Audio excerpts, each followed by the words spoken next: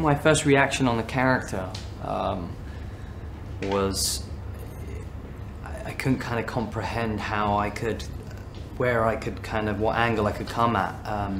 It really was something I've never encountered before or really been asked to play. I mean, I'm grateful that Tom thought of me and gave me that opportunity to do this, because those are the excitements that you get as an actor, to really challenge what's not in your comfort zone, and then to have a filmmaker who will take you there and take you on that journey, and that's exactly what I did. You know, I had a lot of questions and a lot of concerns, and really didn't have, you know, a lot of self-doubt and not much confidence, and until I sat down with Tom, and then he kind of, like, you know, educate me and express what he wanted, and really just start to create and collaborate with him. Did I realize that I, you know, could let go and give him, you know, put my trust in his hands, and it was thrilling and exciting, and that's kind of, yeah, it's kind of how it came about. But I think as a whole, the script was just this whole sort of looking back at your relationship and what you in regret, and it being portrayed through this narrative of this story in the way that was extremely original and complex and ambitious and just unique, and seeing that love story kind of unravel but back to front, you know, was just really eloquent and interesting.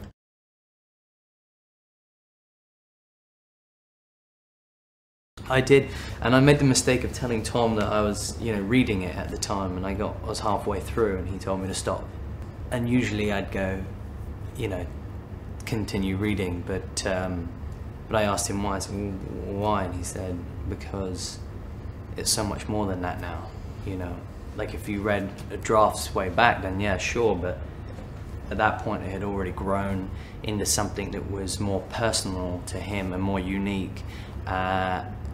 And I respect that, you know, yeah. Because ultimately it's his vision, and I want to be on the director's page, from, you know, and so it was hard to, but because I was intrigued to see, you know, is there something I can, you know, pick out. But he said, specifically for you, Ray, he transformed him and made him something different, and there's something he wanted, and visually, so I wanted to go on that journey with him and create what he wanted, because there's no point, you know, going behind someone's back and doing something different.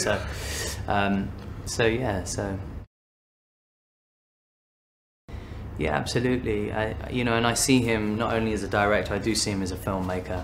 You know, the fact that he found this material and then, you know, worked on it and adapted it to a screenplay, and then you know, he's all in, and that passion drives everything. You know, that becomes the center point, and everyone is just magnetically pulled to that kind of a person, and that's a true director right there, you know. So, yeah, Ray, my character's not only is he a fictional character, but he's a part of Susan's sort of imagination, and a real he's that fear that we all have, that can suddenly out of nowhere come along and destroy everything. He's chaos. He's this force of nature that is unpredictable. My character is charming and charismatic, but ultimately dangerous, and he will take whatever he wants. Maybe. Absolutely, yeah. I researched characters that had those sort of similar events, such as like Jeffrey Dahmer or Ted Bundy, for one. I mean, it's very sort of, you know, books. I think there's Killers on the Road. There are, yeah, sort of psychopaths, and you know, the empathy, that they have no empathy behind the eyes, and yet totally believe in what what they're doing is not inhumane, and the psychology of that, the charismatic sort of magnetic pull that these kind of guys can have, which is that frightening aspect. It is. There was a documentary, HBO documentary at the time called The Jinx, which was extraordinary to watch, and kind of grab from any of these characters, grab sort of mannerisms, you know.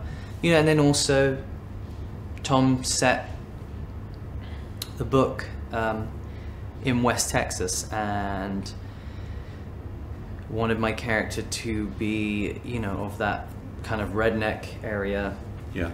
So then, you know, tonally I have a place, you know, I have somewhere I can kind of be. So I hang out, you know, I started, you know, I went to Texas, and, you know, I was in Marfa, and, you know, you spend some time there and pick up some things, and dialects, and you know, what cigarettes do they smoke, how they, you know, what's the thing, you know, anything. It's a physicality, and then also for Tom, what's fun to play with character is that, and how I kind of work also, is sometimes you have to deal with the aesthetic first of what does the character look like, you know, and then kind of go deeper, you know, start on the outside and go in, or miraculously sort of do it at the same time, but whilst you're playing. So, and he knew what's clever about Tom was, I think he needed a new image for me, you know, like what haven't, you know, I think that's kind of what Tom's really great at doing as well, sort of taking an actor and pulling them out of their comfort zone, but then creating something that you've never seen before, which I think is, you know, he straightened my hair or had me grow a beard, and then he personally shaved, you know, mutton chops in. Really? You know, but I love how connected we were. He didn't have someone else do it. Or he doesn't act in the way that we all hope. Completely. Which is what I think is what's amazing to see. You know, it's and I know Jake, like you said earlier, that was a real hard thing to stop himself from in those moments. Yeah. Because it was my job to push him to the brink and you know, push his buttons and really manipulate him psychologically and get reactions out of him, and make him feel vulnerable and you know, and insecure, and so it was challenging, you know, and tough.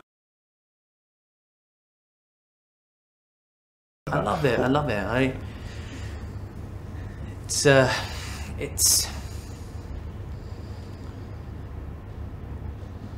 I mean, it's all I kind of know really. It's therapeutic in a way, you know. It's an interesting way to explore people and psychology and interact in this way that, you know, it's extraordinary to. It's a feeling that is. It's like living on the edge, and it's scary, I think. It's hard to explain, but it's for movies like this anyway, you know. I mean, there are other movies I've done, and it's, you know, it really doesn't have to be not like it's taken seriously, but it's more like it's all on the surface, or it can be fun and enjoyable. But when you take a character and really study and want to kind of create that, then it's sort of changing the DNA almost in your body, and you take something from it. I don't know what it is, because it can be something that you look back in time and go, huh, there's a reason why I did that then, or that kind of was interesting because that imitated, you know, art imitating life in some way. I mean, not in this character specifically, but there's something that always, you take something from characters, I think. Yeah, I enjoy it when it's things like this. I think experiences for me are what last more than the film. the film can go on for years and years, but I didn't, you know, it's like what I remember was the intimacy that we all had together. We were working with Tom and Jake, and on that night and those scenes, and where we went to was a heightened level of, you know, somewhere that we've, you know, well out of our comfort zone, where you just feel free to explore and play, and it's incredible.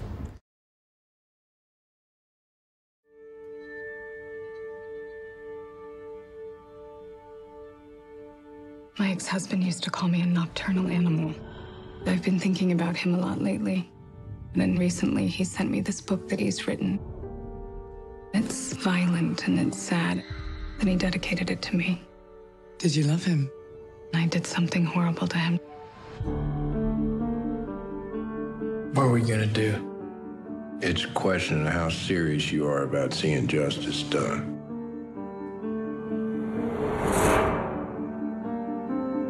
Don't do this.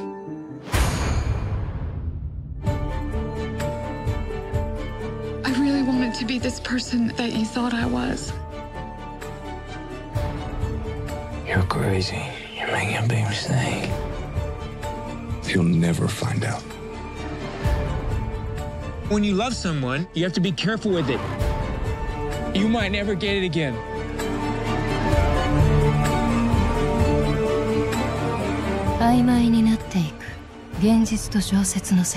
It's fun to kill people. We should try it sometime. Nobody gets away with what she did. Nobody.